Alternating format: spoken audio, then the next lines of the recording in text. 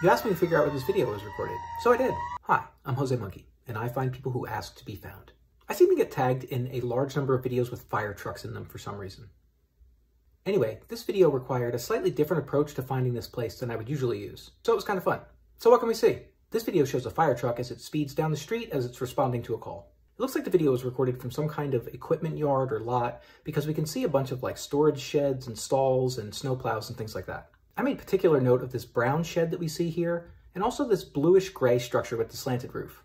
I also noticed on the right here we could see something that looked like it could be electrical equipment, kind of like a substation or something, but I wasn't sure. A couple other things about this video. First, it was posted on August 9th, 2022, so I figured that's probably when this happened. And while it did not identify the fire company or the location where this was, it did say that it was Engine Rescue 57 that was responding to the call, and it said that it was a small shed fire. Okay, usually when I try to locate videos that feature emergency vehicles responding to incidents, my first approach is to go right to Facebook. Because everybody knows that if a fire company responds to a fire and doesn't post it on Facebook, they don't get paid. Okay, that's not true, but sometimes it seems that way because fire companies love to post about this stuff. Anyway, I went to Facebook and searched for Engine Rescue 57, and I very quickly got a page for Hope Fire Company in Phillipsburg, Pennsylvania. So I looked through their posts to see if anything happened on August 9th, and in fact I did find a post about a small shed fire. That post told me both the street and the town where it happened. But the video isn't at the scene of the fire, it's just showing the truck going down the street. So I looked up the address of the fire station and the address of the incident, and I looked at what Google Maps said would be the best way to get there. But I noticed that the primary route that Google showed us goes right to the middle of town, and I figured that the truck probably wouldn't have gone that way. So I looked at the alternate route, which takes it out to 322 instead, which makes a lot more sense.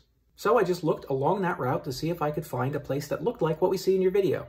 I'd be looking for a large lot with the sheds that we saw and maybe some electrical equipment nearby. I very quickly found the Phillipsburg Borough Garage, and right next to it, the Phillipsburg substation. And right away I knew that was going to be right. You were here at the Phillipsburg Borough Garage, facing northwest towards US 322.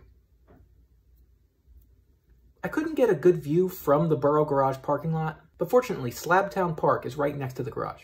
From the park photos, I was able to find this photo that shows us the brown shed, and this one that shows us the bluish-gray structure with the angled roof. And while I couldn't get a photo from the point of view of where you were standing when you recorded this, I was able to get one from the point of view of the fire truck. And if the driver of the truck had looked toward the Borough Garage when they were passing by, they would have seen you standing right here recording them with your phone.